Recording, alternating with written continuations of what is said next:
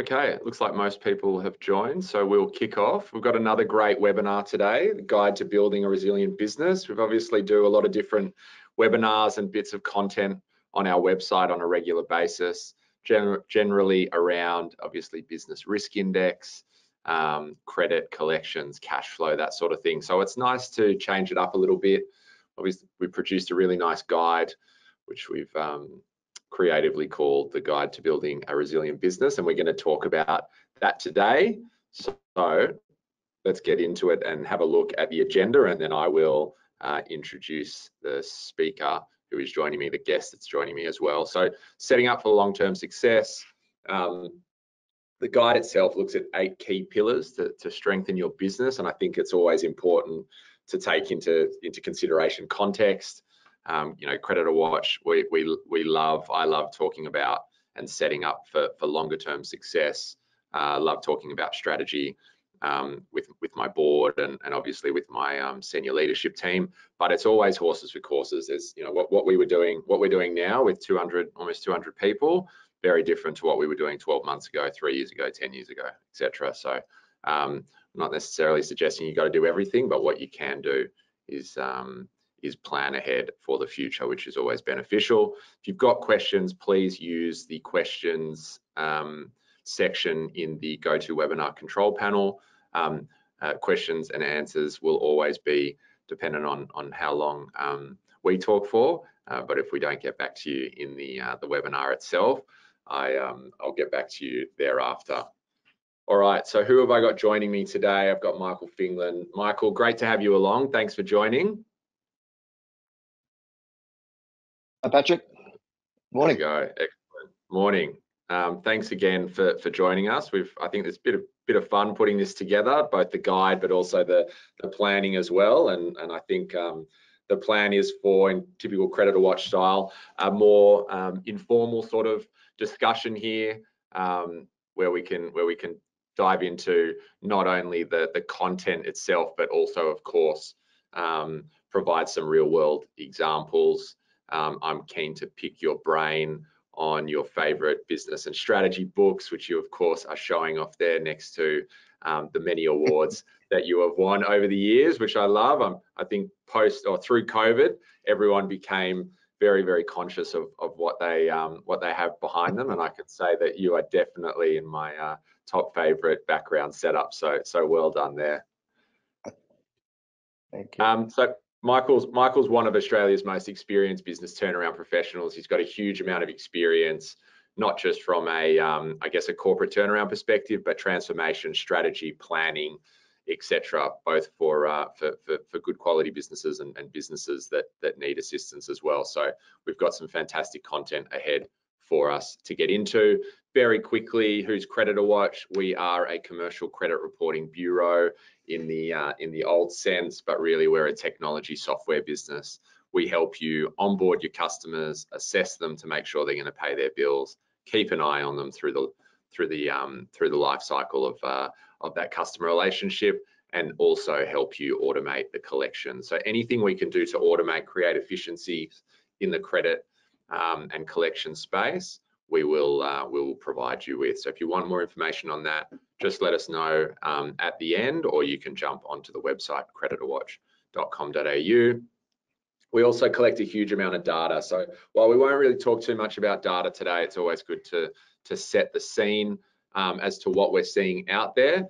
But before we do that, let's get a poll. I spoke about context, very important. I want to know, what size business do you own or operate? So let me get this up, launch the poll, and if you can let us know, are you a sole trader, 2 to 10 employees, 11 to 50, 51 to 200, and then more than 200. Michael, while they're clicking their relevant number there, the one thing I've learned from running Creditor Watch, being involved in Creditor Watch for sort of 13, 14 years, is there's a very big difference between a S in SME and an M in SME. Have you found the same thing, and any sort of thoughts around that? Yeah, definitely. I mean, the S is more probably micro. You know, a medium business these days, and certainly what we define a medium business is sort of 10 mil to 200. That's the sort of sweet spot. anything below that is a micro or small business. And I mean, a lot of the things that we'll go through today are applicable. It's actually amazing how many large listed clients that we work with that don't have a lot of these habits and systems and processes in place. And so it's just about working out what are the most effective and easy to implement initiatives to get going with, and just as you start building that momentum. But spot on. You don't have to be getting bigger. Yeah, you don't have to be a sort of 200 plus, ASX listed organisation have a lot of these in place, and they sort of certainly serve you well. And I think cadence and rhythm and muscle memory become really important. All right, I'll close it. Right? Yeah, go on. Sorry, I didn't mean to interrupt. No, that's right. I was going to say it's all about discipline, and the one big advantage that small or small to medium sized businesses have in common is they still retain that nimbleness. So you can actually implement a lot of these things quickly because you don't have that huge bureaucracy to try and work around it, as you say. Yeah, very good point. All right, so I'll close the poll, but Michael, just for your FYI, sole traders make up about 6%, 16% 2 to 10, 38% 11 to 50, 22% 51 to 200, and 20% 200 plus. So a fairly good balance there. If you were to break sort of 50 plus, you're looking at 30, 40%, and then obviously the balance there sitting under 50, and that's probably a nice sort of small versus medium one there. All right, everyone, thank you. Good to know. That helps us formulate our discussions going forward. So really quickly, I wanted to provide a bit of a lay of the land. I've got two business risk index, which we put together on a monthly basis, slides. And you might hear Michael talk about the VRI when I'm talking about the BRI. So Michael, do you want to just provide a little bit of background on what your VRI is? Sure, thanks, Patrick. Yeah, the Vantage Resilience Index, as we'll call it today, or VRI, is a list of 50 systems, habits, and processes that all long-term, highly successful businesses have in common. And it's really a combination, or culmination, I should say, of a range of books by Jim Collins, Vern Harnish, and a bunch of other leading authors that have identified the traits over the last 100 years of businesses that got to 100 years, those that went through major disruptive events and came out the other side and beat the market 10 to 1, like COVID, like the GFC, those that really scale up and beat their competitors. So it's a checklist, if you like. We call it the ultimate sort of CEO checklist, really, because these are the 50 things that you just need to make sure you've implemented and you're maintaining. And if you do that, you then get serious momentum as you go forward. Nice one, thank you. So very different to the BRI, Business Risk Index, which is obviously looking at sort of leading and lagging data points, indicators, such as this one, average value of invoices continues to deteriorate and has done for a number of years now. What does this mean? It means there's less revenue coming through, particularly small and medium-sized businesses, less profitable, and certainly we're seeing that both from the ABS. There was an ABS release yesterday talking about businesses running down their stock levels to record lows, and obviously that has the knock-on effect in that they're not going to their suppliers and buying more, and we're certainly seeing that in our data. And of course, external administration is a really important business stress metric. We are up and above pre-COVID levels. We are likely to continue to climb. We think they'll get to about 30%, possibly more, above the historical long-run average, pre-COVID long-run average. And then we expect it to sort of peak around the middle of the year.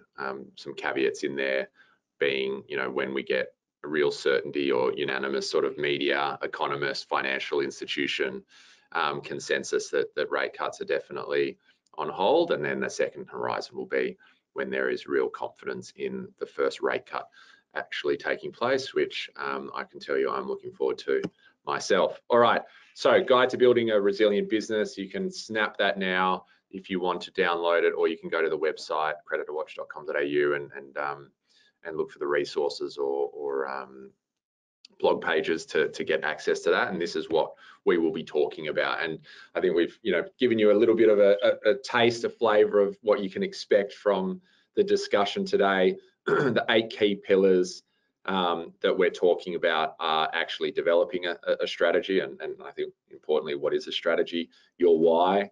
There's some great great documents, great YouTube videos, great books out there around your why, but I won't steal Michael's thunder. Habits for success, sales effectiveness, business intelligence, working capital management, leadership and culture, and of course the last one, which is probably the least sexy, but often extremely important, particularly for slightly larger organizations, listed organizations, or those operating with licenses and whatnot. Governance and accountability is very important. All right, Michael, I'm gonna throw to you here. I'm a big Jim Collins fan.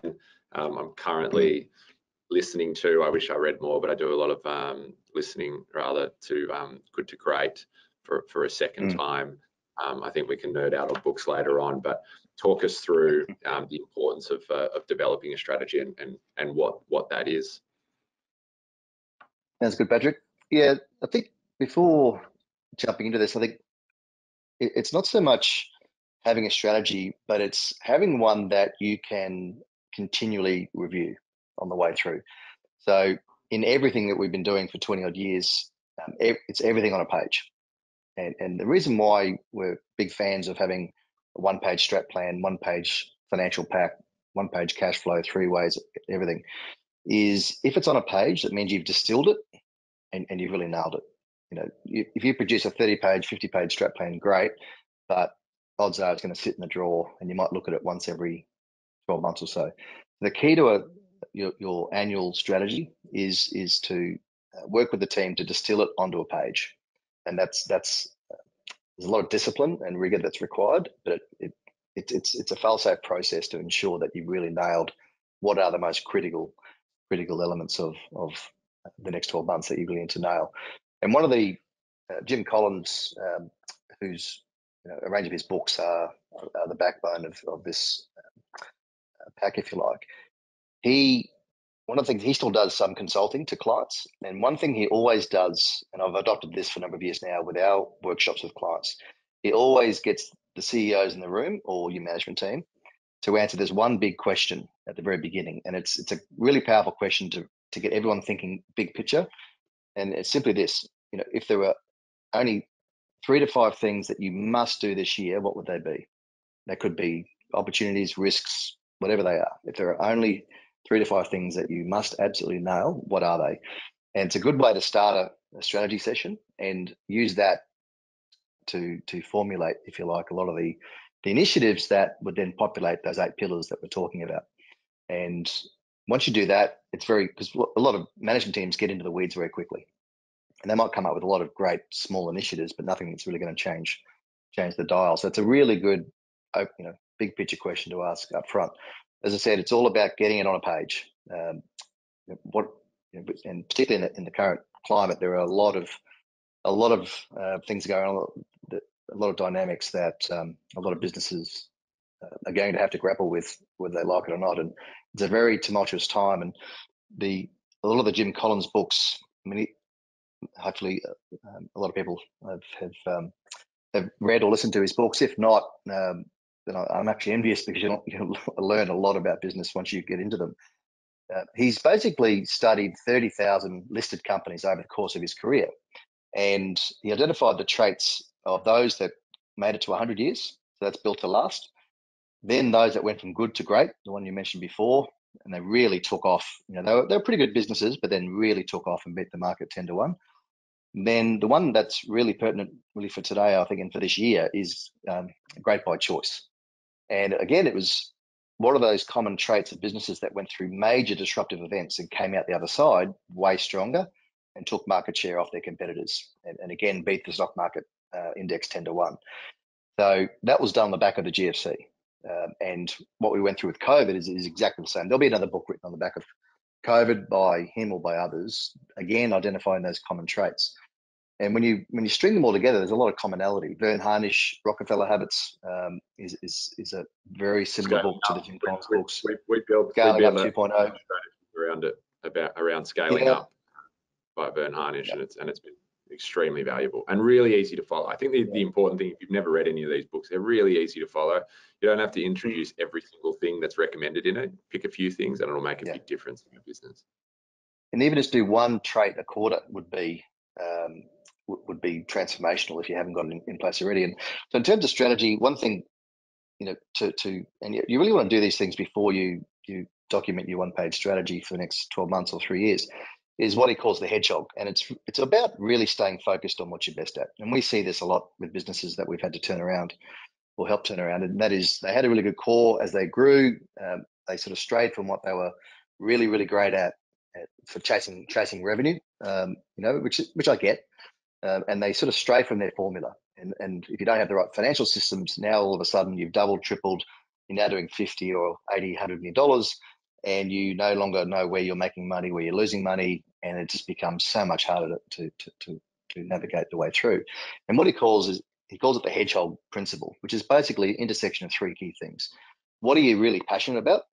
And that's critical. Those that have stood the test of time, the founders had a real passion about some key purpose or some big problem they were trying to solve.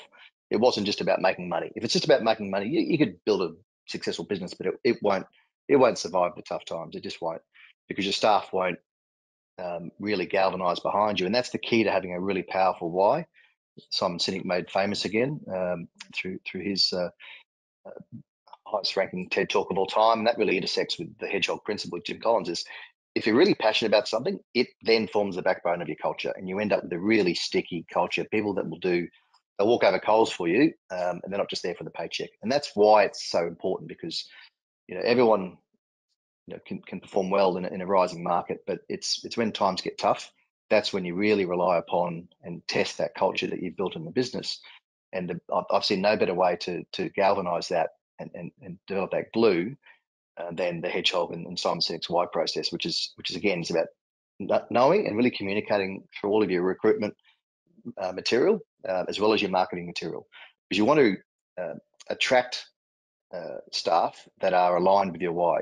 It's much easier to sell products and services to a customer that is aligned with what your purpose is.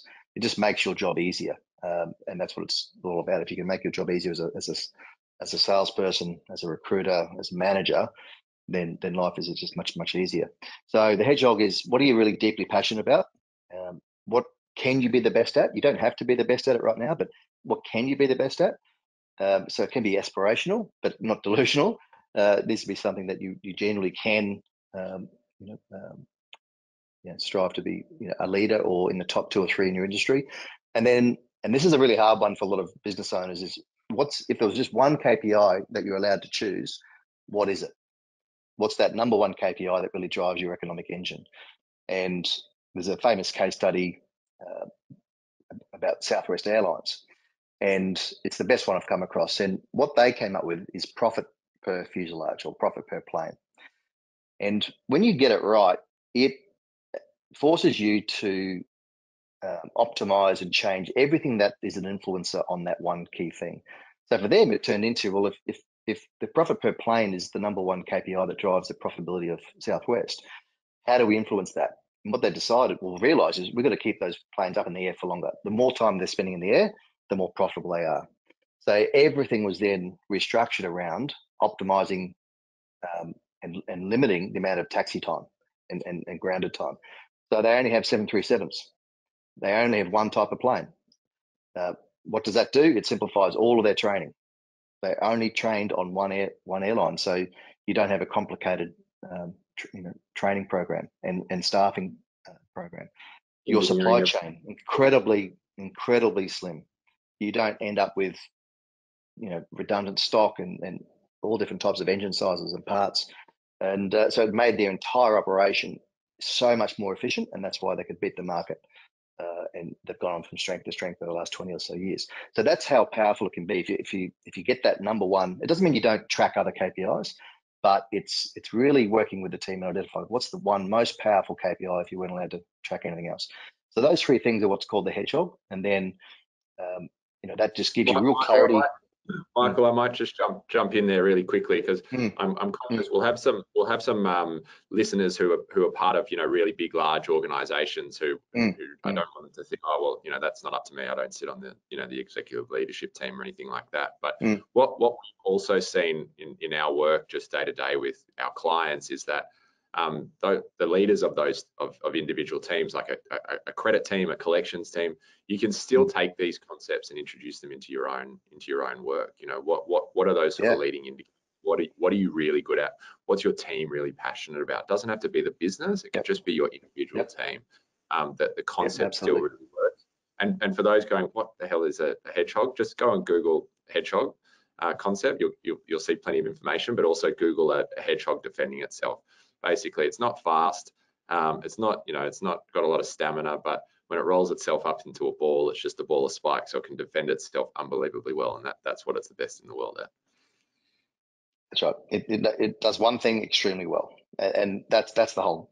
And that's one of the hardest things in business, is staying focused on what you're really good at, and using that as a lens when you're looking at acquisitions or you're looking to expand geographically. Is this going to strengthen our core business? Is it core? Can we be the best at this?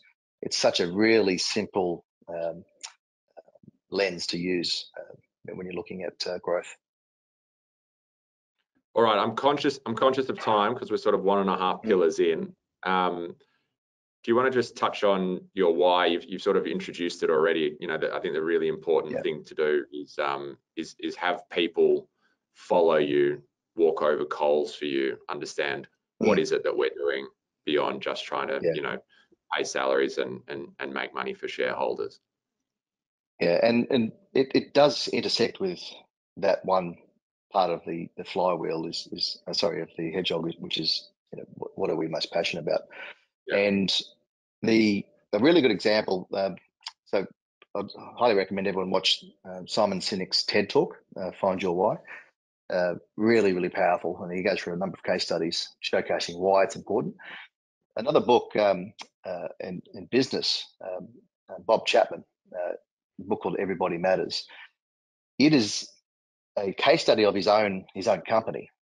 He's now a global speaker, and he talks to the power of your why and how it can really help you in troubled times. So when the GFC hit, they were a 100-year-old business making machinery and products for the brewing industry in the States, and overnight their revenue declined 30%. So they were faced with the typical decision of most teams: do we lay off our staff? What do we do? And he'd already built this amazing culture, and it was just like oil and water to him to let a third of his staff go. So he challenged his team, come back in a week and tell me what other options have we got. Anyway, because they had a really powerful why and a really strong culture off the back of that, the staff all came up with a fellow program where it was voluntary. Basically, the call went out: we have to save $20 million overnight. How best we do it, but maintain the culture. And the staff actually came up, or the leadership team came up with a fellow program where some people could afford to take some time off. So it was unpaid leave. They didn't do any redundancies. Enough staff said, you know what, I've got enough tucked away. I can take 3 months off or 6 months off unpaid leave. And that saved the business a heap. And then what they found is people were trading with each other because they weren't quite there. Some people couldn't afford to take any time off without pay. So other people traded and said, well, I'll take longer off so you can keep working full time. That's the power of the culture they had. So that saved them through the GFC when a lot of their competitors and other manufacturers went bust. So you come up, and as I talked before about that stickiness and people that will walk on coals, that's the power of your why harnessed. And it's really about what are you passionate about, but making sure it's integrated into all of your marketing collateral, in your elevator pitches, and particularly in your recruitment collateral, in your ads when you're onboarding people. You've got to have it spread across. When you do that, it just starts to create a life of its own and makes your job as managers much easier. But again, these are all workshop sort of process things to really tease out what they are. All right, so pillar 3 looks at habits for success, and I sort of mentioned this before. regardless of whether you're a small team or a large team, but particularly as you get bigger, it's very hard to ensure that everyone understands what you're doing and why from a company perspective. But then you have these interdepartment projects that need to be delivered. You have management teams who might be dispersed across multiple offices, states, even countries. So from CreditWatch perspective, this is hugely important, and we talk about operational cadence when we talk about internally rather than habits for success. But you have those sort of set meetings, set communication channels, and set way of communicating on a regular basis, and you still find that you can never communicate enough. You can never communicate too much. It's impossible. So even when you think you've nailed it, you get feedback we run a survey to staff on a monthly or bi-monthly basis, and you still hear, we want to learn more, we want to hear more. So keen to get your input on this one, of course, Michael. Well, you're right. It comes up in every staff survey. Want more communication. Ironically, the daily and weekly huddles are probably of the top 3 of the 50 things. There's 12 that do, in the resilience index. 12 do 80% of the heavy lifting, and daily and weekly huddles is in the top 3. And it's so simple and easy to put in place. It gives that cadence, as you mentioned, and that regular communication to the team. And all is simply this, and it's in Vern Harnish's Rockefeller Habits or Scaling Up, is do you meet weekly with the team at the beginning of the week to talk about big projects we've got on this week? You're talking about resourcing, any significant events that are on, etc. So it just gives everyone an opportunity to understand what's going on around the firm or around your team. And then the daily huddle is very short and sharp, 15 minutes tops. It's not meant to be a laborious toolbox meeting. It's what's my 1 or 2 big things I'm going to nail today. So it gives that positive sort of affirmation. What are those 1 or 2 big things? Am I stuck? Do I have any, or as in, can anyone help me because I'm a bit under resourced? Or do I have any capacity that I can then help? So what you start seeing as this rhythm gets going is people start speaking up at the beginning of the day. I can help you there. I've got an extra couple of hours, and that starts that 2-way communication. So it's just a great way to kick off the day, kick off the week. Very simple, but really powerful and effective. The other one, which is a bit similar to that, is what Vern Harnish calls the quarterly rock process. And it's about coming up with what's the one initiative that'll have the biggest impact for the business in the next quarter. So you could draw from your strat plan, or it could be something that's just popped up in your industry or an opportunity that's come up.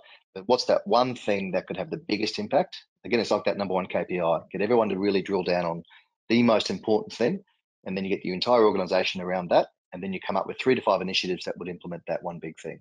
And then ideally you have a reward at the end of that quarter. So everyone's talking about it at your daily and weekly huddles. You're checking in weekly how we're going towards that one big goal. And it just creates that rhythm, and it creates that continuous 100-day. You hear a lot about 100-day plans. It's really a 100-day plan. And it's, again, every quarter you come up with that. What's that number 1 big thing? What's that number 1 big thing? And you start building significant momentum off the back of that.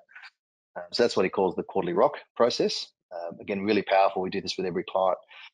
The other 2 that when you look at all these habits, so daily, weekly huddles, quarterly rock process, the hedgehog process, your why, is what Jim Collins calls your flywheel and your smacks. Think of the smacks as the DNA of your business, the 6 to 10 things that have had the biggest influence on the success of the business to date. And again, it's just about distilling them down. They're already in the business, but it's about pulling them out and making sure everybody in the entire organization knows those 6 to 10 things that we must know we do. And when we do, we can't help but be successful. And then every quarter, every year, you then work on initiatives that are going to strengthen those 6 to 10 key smacks, which are, as I said, the DNA of the business. So for us, one of them is when we're in turnaround, it's always working on site with clients, because you've got to build their trust really quickly. The quicker a client can build trust with you, the quicker they'll follow those or the advice around changing some big fundamental things in the business, the quicker the turnaround. So we worked that out years ago. What are the 10 things that we know that we must stick to? And again, it's all about discipline. Jim Collins is big on discipline: discipline people, discipline thought, discipline action. So your SMACs, again, through a workshop process, you identify those 6 to 10 things that have made you successful to date. The flywheel is slightly different. It's the 3 to 5 things that if you focus on those, you can't help but build momentum in the business. So for us, it's invest in people passionate about turnaround. If we do that, then you're more likely to then continue to follow the proven SMACs that we've got that have given us such a high success rate in turnaround. If you do that, you can't help but have a really high success rate in turnaround. That then builds your brand, that then makes you more profitable, so you can then reinvest in people again, either recruitment or training and development, etc. So again, it's the SMACs and the flywheel, two of the most influential processes you can go through to really understand what really makes your business so important. And very few businesses really understand it.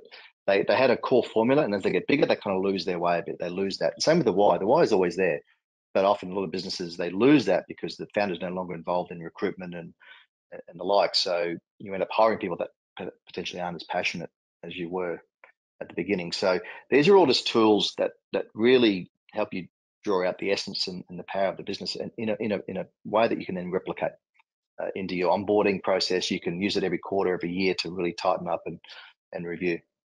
And I think importantly, this is, a lot of these things, most organizations are doing them in bits and pieces. And you spoke about, having something documented, like, you could ask your senior team or senior managers, what's the strategy? And they probably, explain it in different terms, but, be hopefully on the same page, but it's just not written down. Yeah.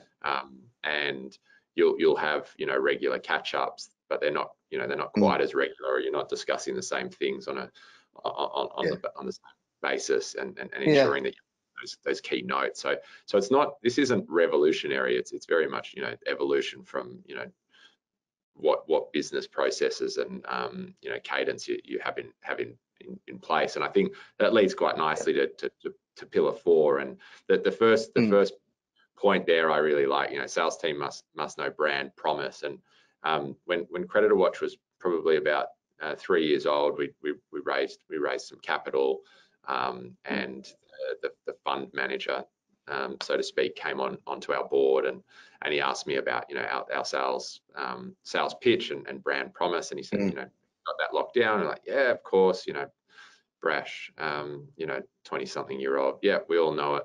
It's like, so everyone in all your sales team know what it is and how to do it and how to pitch, and they're all pitching the same way. So it's really, you're refining your pitch every time. Yeah, he's like, okay, give it to me. And I was like, stumbled over it, and then he asked someone else, separately, and they did it a different way. And it was a good wake up call, because it forced us all to get on brand and cycle at the same time, the same speed, and it had a huge influence on the business. So for me, sales effectiveness, but importantly, getting everyone aligned, which you can have this not just in sales but across the company, is so important. And these are all just tools that help you build momentum. You're getting real clarity on the secret parts of the business that have given you success, and then the discipline is to keep working on those, keep turning that wheel, keep focused on those core things. Whether it's your brand promise, what sets you apart, what are the 3 things that you actually promise you'll do, up to 3 things. It might just be 1, and is that something unique? Guy Kawasaki, one that I'd suggest our listeners look up, is the unique value matrix. Great TED talk on it. Again, it's about every now and then working out, are we producing a product or service of value, and is it unique, and where is it on that scale? And continually striving to push your product and services into that top right quadrant where you've got that sweet spot. But you're right, Patrick. A lot of management teams might know it, your brand promise, your elevator pitch, what sets you apart. But if your entire organization doesn't know it, that's where you fall away. And that's why in the Resilience Index, the questions are, which is the CEO checklist, is not only do you know it, but could your staff recite it? You got to all these questions as a leader. You got to be thinking, I know it, but could my staff actually say it? So when they're in a barbecue, they're not in a work environment, could they just naturally say it? So that's when you really start to get that momentum. Net Promoter Score, everyone's heard of that by now. So critical. Staff NPS and a customer NPS. Great feedback. Tells you where you are at from -100 to +100, and gives you some good feedback. And then you use that as a KPI. And then next time you do it, you want to keep pushing, and using that as a real-time feedback loop. Some clients also use it in their subcontractor base. If they are a business that relies on subcontractors, really powerful tool to use there. And that's why we call it sales effectiveness. It's not just the sales team. It's everything from producing your product or service, shipping it, getting out the door, getting the money back in. When we talk about sales effectiveness, we're talking about that entire process, which essentially replicates your working capital cycle, something that I know Creditor Watch is very focused on in all of your stats, because that tells you how much cash you got tied up. If your working capital cycle blows out from 60 days to 105, that's cash you don't have in the business. So when we talk about sales effectiveness, it's making sure that the logistics, procurement, manufacturing is all joined up, and people have the ability to pull the flag. So if they're seeing something on the shop floor, a quality issue, they need to be empowered to pull the flag then. Otherwise, it goes all the way through to sales, then becomes a sales return, or you end up with issues down the track. So when we talk about sales, always think about sales, the entire process. And if you do that as a leader, you're less likely to have silos built up in your business as well, which is one of the big anchors to any business. As you start to grow, you end up with these silos. Finance don't talk to sales, don't talk to procurement. So if you think of that, you actually sort of train your entire management team to be thinking about. Yeah, that alignment is really powerful. Everyone in it together. There's only there's one company. Everyone should be working towards those common goals. All right, business intelligence. I in the world of big data, business intelligence, AI, etc. Obviously, data, internal and external, is becoming spoken about often, and a lot of companies don't necessarily know what to do with it. I think we've spent a lot of time ourselves. Obviously, we've got a huge amount of data that we're putting into credit reports, credit ratings. We do that very well, but then we've got additional internal data that we use for finance, sales, prospecting, forecasting, budgeting, etc., etc. It's one thing to be able to access it all in a easy to access sort of method, but then what do you do with it? What are the insights and reports that you pull out of it? So my piece of advice here, and again, I like the one-page management pack, got to keep it really simple. You got to understand like what you're trying to achieve and why, not just, hey, we can produce 100 reports with all of the data, and you end up wasting a lot of time, effort and resources putting that all together for what could be very little return. And the ultimate test is, could a non-financial person understand the business on a page? That's the lens to look through. And it's amazing how many directors that sit on boards don't understand financials. So not to the level that you think they should be in that position. So can anyone in the senior management team or board understand all your KPIs, how we're tracking on a page? It also makes it much easier when you're looking to raise capital. If you can show your financiers all these tools on a page, they get to understand your business much faster. And that's what it's all about. When you're trying to raise finance, how do you stand out from the other 100 applicants that have got their applications in, and you're going to rise to the top of the pile? So all these things are designed not only just to make it easier for you to run your business and be a lot more profitable and sustainable, but it makes you more investable, more attractive to financiers, because they can see you've spent the time, you really understand those number one KPIs, the things that really drive traction. You've got a great culture, and then on the business intelligence and working capital piece, you've got one-page management packs, one-page dashboards, a financial dashboard, an operational dashboard, 30-minute cash flow, 3-way forecast. These are all tools that give confidence. It helps you understand your entire working capital cycle and where you can tweak it to free up cash, but it demonstrates to third parties that you're on the ball.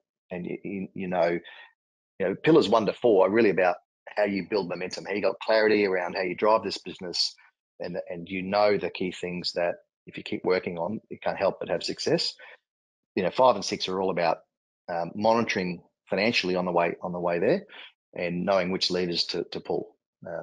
What are the top 5 KPIs that we must track, and you have that one big one, but what are the other sort of 4 or 5 that really do 80% of the heavy lifting? And that's what this is all about. Again, discipline. Focus on those things that really matter.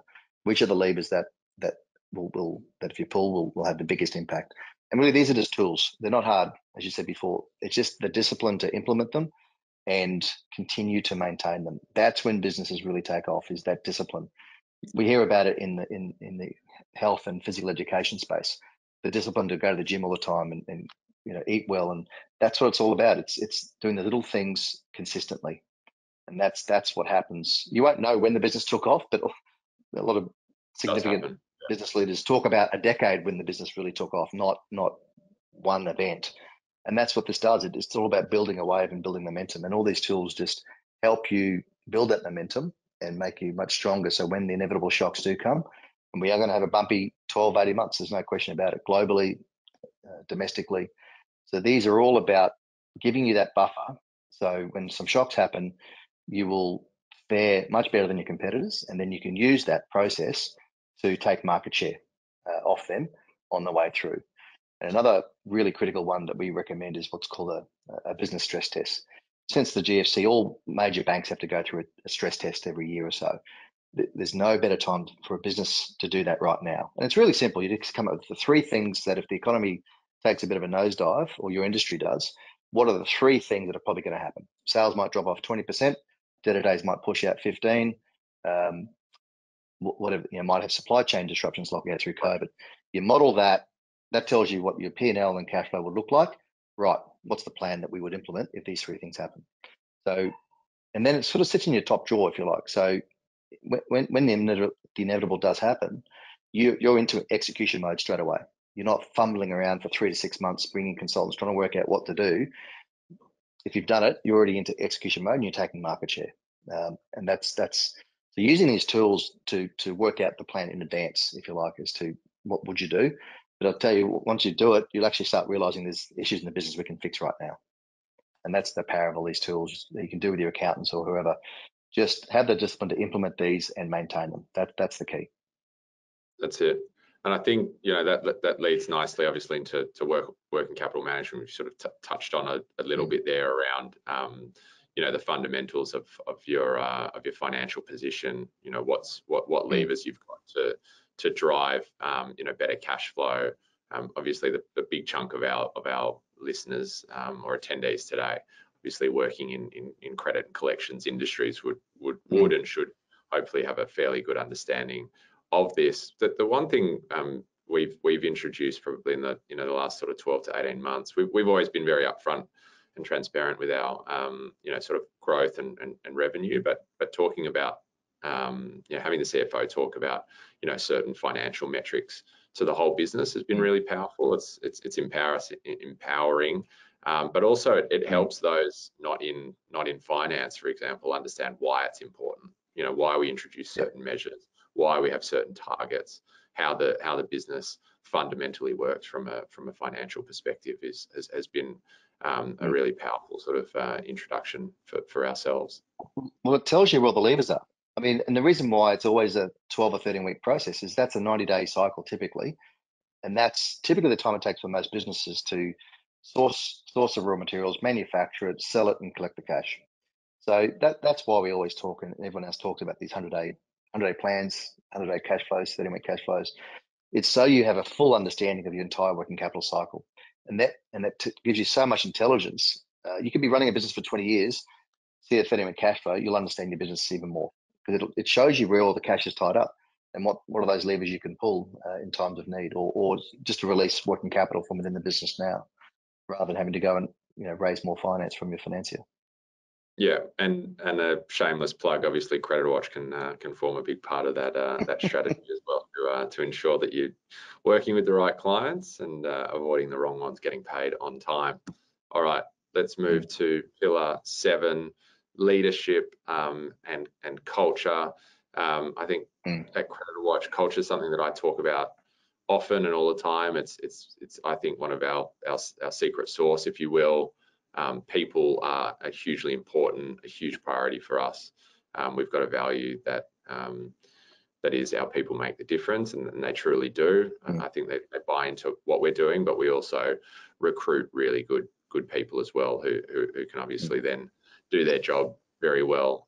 But this, it can be one of those things that you get eye rolls from. Look, I'm sure my staff roll their eyes from time to time when I talk about culture and principles and values and beliefs. But you can't just sort of, you know, put it on a slide, talk about it once, and then never revisit it. It's got to be the sort of thing that you're regularly talking about, regularly trying to make you know, iterations to improve it. It is really important. Of course, you can also have that employee NPS introduced as well. Yeah, I think, and we've talked about it before, all these things sort of blend in together. It starts with that powerful why or purpose, as I said at the beginning.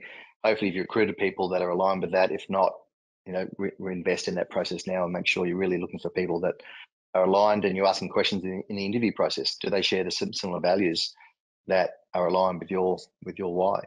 The staff NPS process, you know, so powerful, giving them a voice. The top 5 things, whenever you do these sort of employee leadership culture surveys, there's always 4 or 5 things that are always there. Do I have psychological safety, is what Google found. And really what that means is, can I contribute in a team environment without the fear of someone shouting me down? As simple as that.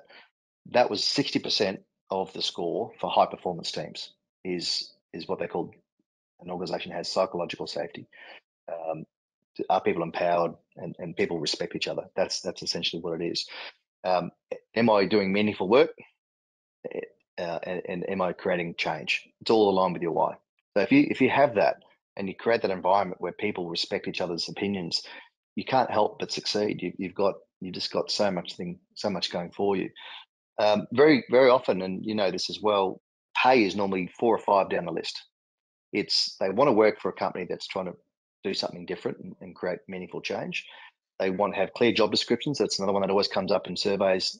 Have I got a clear job description? Do I know if I've had a good week or a bad week?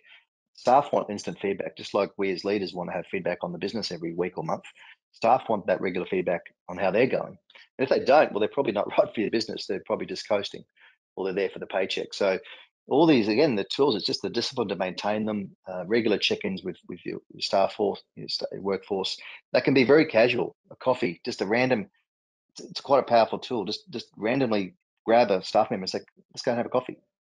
You know, it doesn't have to be a structured formal sit down, and the more informal ones you do, you'll see a significant improvement in productivity. And back on AI, you mentioned before, Patrick, AI can be very confusing to a lot of people, artificial intelligence and how it's sweeping the world. When you boil it all down, all AI is a productivity supercharger.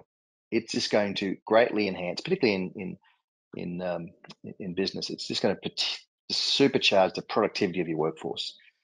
Look at it through that lens and start thinking about where is the most labor intensive time in our entire process. That's where AI can benefit you, and you can use that to actually bolster the culture in the business, because it's not about replacing people.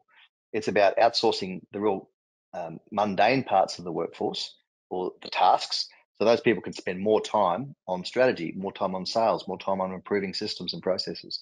So it's not about just taking people out of the business. It's about getting everyone working on more higher value tasks in the day. That's certainly the approach we're taking to AI. Where are all the low hanging time intensive tasks that are really not adding a lot of value? Start thinking about that, because that, in terms of growing your business over the next 1, 2, 3 years, you've got to embrace AI, but think of it through a productivity lens. Yeah, that's very good point. Very good point there. All right, the final pillar, governance and accountability. I spoke about it not necessarily being overly sexy. It's easy to skip past. It's easy to ignore, but it's unbelievably important, and it's very broad as well, right? There's a whole bunch of things depending on the size of your organization. It doesn't need to be the sort of thing that you're getting stuck in the mud about, and you're worried about risk and compliance and stuff like that. It really is horses for courses when we talk about governance and accountability for businesses of all sizes. However, it can be really powerful as well and lead to success. And I think if you've got some form of it in place, it ensures that, you know, yourself or others within the organization, particularly as you grow, are not taking any shortcuts or doing anything wrong. It ensures that, you know, behavior is aligned with objectives, and it's not a, you know, do anything for a sale, do anything to get, you know, a project done. It has to be within, you know, certain guardrails as well. So I'm keen to hear your thoughts on that as well. If we think about with the lens of, you know, small, medium, and large organisations who are listening in, or employees from those businesses. And it's an important point. It doesn't mean you have to have a board, right? A lot of people think of governance, I've got to have a board. It's not that important. It's what's more important, and I've mentioned discipline a lot through this chat. It's about catching up at least once a month, even with your external accountant or your management team, even if you're a small business, the 3 or 4 key people below you, and just going through your one-page financial dashboard. What's the one big thing we should know next quarter? What's some intel that we're hearing from the market? It doesn't have to be a structured board structure meeting. Even just a month, it's a discipline of catching up once a month, getting outside the day-to-day of the business, thinking about strategy and how we're going over the next 1 to 2 quarters. Just getting that rhythm can have a big impact even for a small business. Then obviously as you get bigger, you might look at an advisory board as a next step. Again, just to get some independent thinking and the rigor that they provide to ensure you've got these things in place that we're talking through. And then as you get bigger, you might end up with a formal board. But again, it's just all about providing some independence and making sure that the management team or the senior management team are stepping up out of the business on a regular basis, once a month at least, just to think about the big picture things. And again, the discipline and the cadence of doing that monthly, you'll start to get a lot more traction and you'll make decisions quicker if you start that process. It can be a bit boring, but turn it into a fun environment. Don't do it in the boardroom. Go and have a half day once a month, you know, under a marquee. We do all of our strategy sessions outdoors, you know, overlooking the Broadwater, or make it fun. And then it's not a laborious, oh, we've got the monthly board meeting again. Make it fun, do it somewhere different, every environment, and you'll find that the team really enjoys it. Yeah, agreed. And that last point there, no major decisions without a proper business case, is good, because that's not necessarily board related. It probably surprises people that it falls into sort of governance and accountability, but it also gives you that, you know, even if you're a sort of one-man band, it forces you to think about, you know, what am I doing? Why am I doing it? What's it going to cost? What's the return? And it'll help ensure that you're actually making the right decision and give you that. Yeah, you're right. At the end of the day, it's a lens. A business case is just a lens. And I have 3 or 4 questions on your business case. Is what we're about to do aligned with our why? Does it enhance or strengthen our why? Number one thing, is it aligned with our values and our why? An acquisition you're looking at, or expanding the business, adding on a new product line.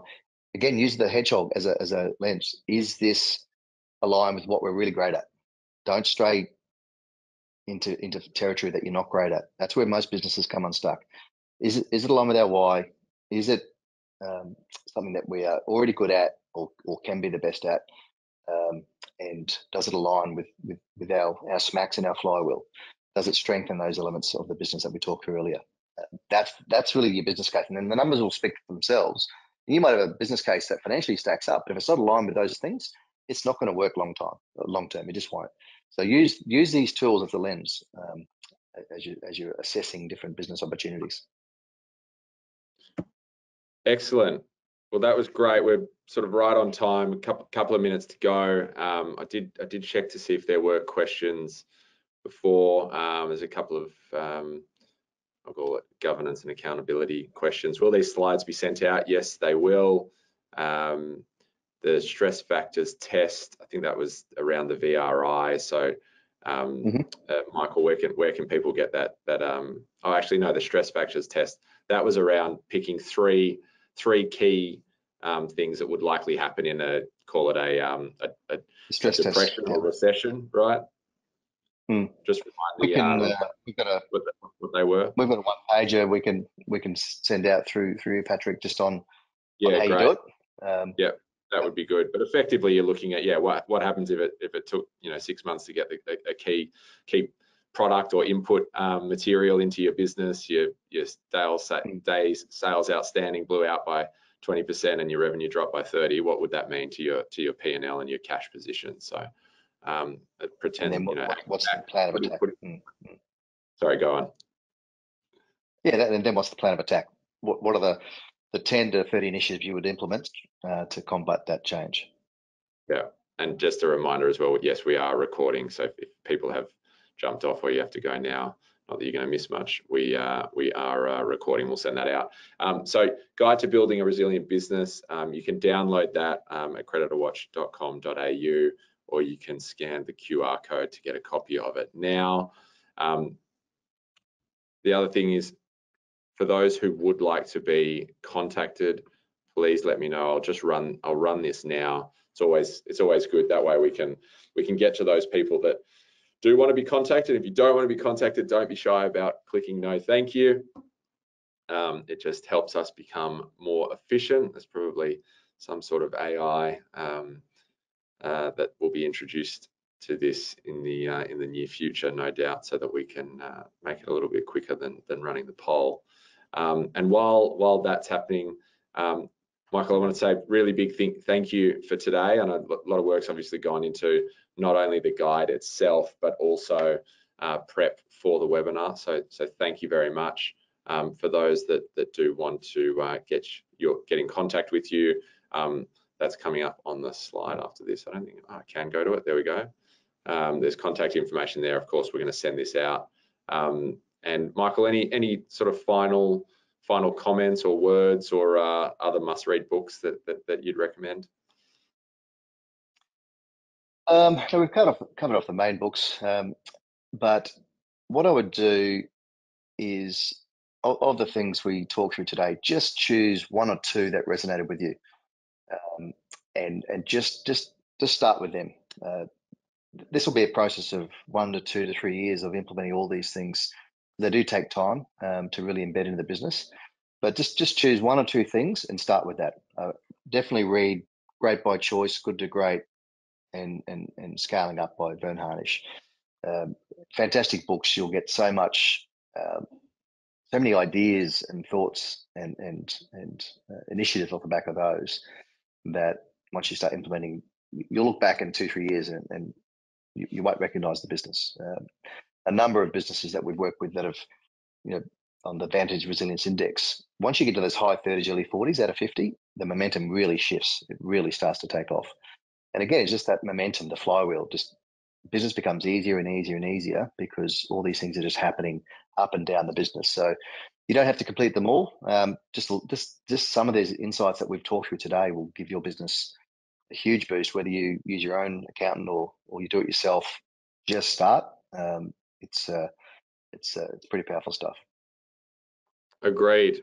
All right, thank you very much for that, Michael. Great to have you along, and thank you to everyone who was with us for the webinar. Keep an eye out for future webinars and obviously downloads, books, etc. from Creditor Watch on the website. You can sign up and subscribe if you're not already a subscriber. And of course, if you've got any questions about any of our products, jump on the website and contact us as well. Thank you, everyone. Michael, great to have you along as well. Thanks very much. Yes, Patrick. I'll see you all soon.